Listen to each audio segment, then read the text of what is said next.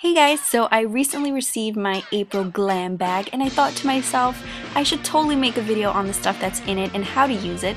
So I thought I'd show you guys what's inside.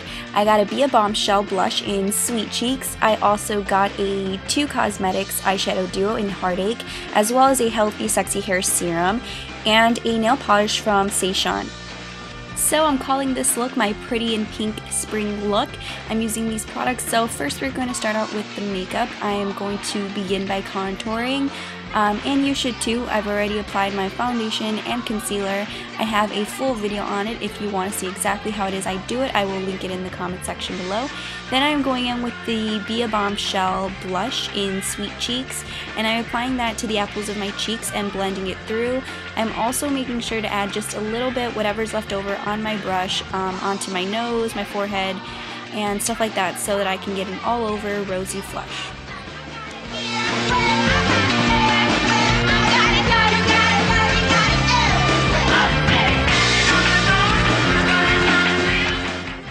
Next I'm going to be using the eyeshadow duo from 2 Cosmetics that came in the Glam bag, and I'm going to apply the matte pink shade to my lids.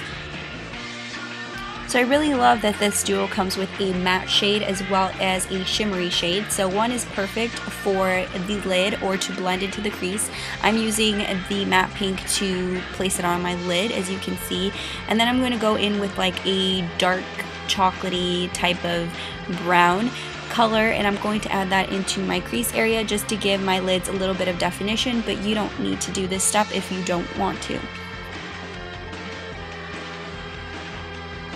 Next I'm going to take that shimmery pink that it comes with, and I'm going to apply it as a highlight to the inner corners of my eyes as well as a brow bone highlight.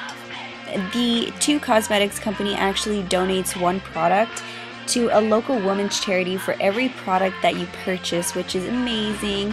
But anyway, back to the tutorial. I'm going to keep blending, making sure to blend it through so it doesn't look harsh or anything, which you should do.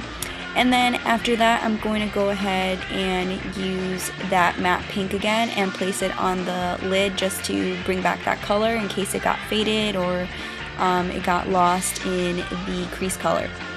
So after I'm done with my eyes, I'm going to go in with a highlight. I know the blush has a little bit of shimmer in it, but I like a lot of highlight on the face.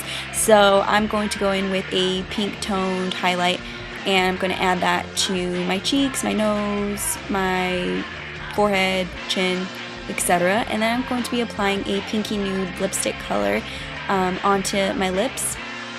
I will make sure to put all product information down below, so make sure to check out the description box for any questions you might have on products.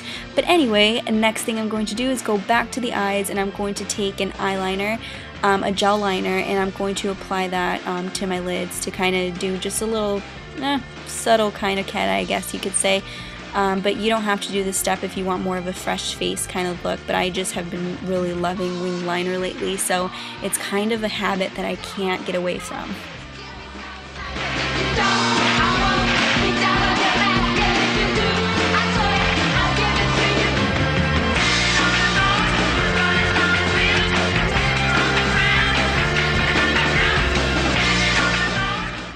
Next, I'm just going to make sure to curl my lashes and go in with some mascara.